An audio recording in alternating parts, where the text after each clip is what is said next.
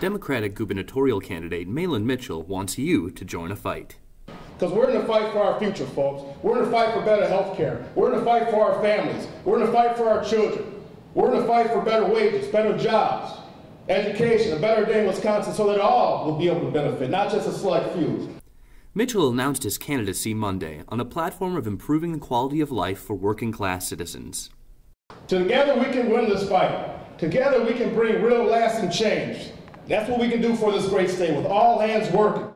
Mitchell's background as a firefighter union representative led him to a failed run for lieutenant governor in the 2011 recall elections, but his strong stance against Governor Walker's policy has already attracted supporters.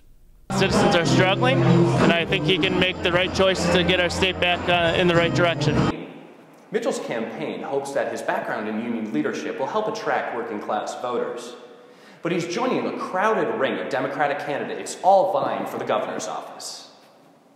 Mitchell joined 7 other contenders in the race: activist Mike McCabe, former party chairman Matt Flynn, notable businessman Annie Gronick, State Senator Kathleen Vinehout, School Superintendent Tony Evers, and Representative Dana Wachs have all announced their candidacies, and at least 2 more, including Madison Mayor Paul Soglin, are also expected to run. With stiff competition, Mitchell will need to stand out of the crowd.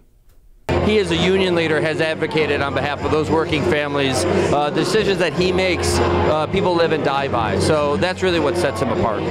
The Democratic candidate will be selected during the primary on August 14th, but in the meantime, Mahlon Mitchell's campaign is getting crowds fired up. Are you ready? Yeah! I can't hear you. Are you ready? Yeah! I can't hear you. Are you ready to do this? The Badger Report, I'm Chris Leuenberg.